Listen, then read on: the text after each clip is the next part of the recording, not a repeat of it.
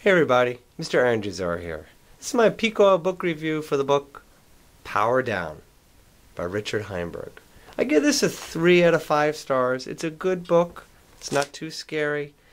Heinberg covers how our growth-based society, of course, is dependent on cheap fossil fuels and how it just has to end. And unlike some other books, he does offer good suggestions for society to power down as a whole, so we can move to a more sustainable economic non-growth model. He also is realistic in terms of he covers the silver bullets very well, the hydrogen dreams and all those types of things. I like that. He has a good section on communities building lifeboats. Okay, he's really big on the communities.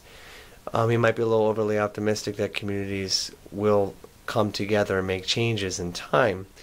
I'm more that we as individuals can make changes and the community will follow suit once enough individuals make the changes.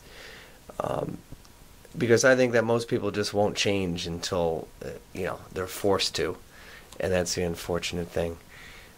So I give this a 3 out of 5 stars. PowerDown. It's a good book.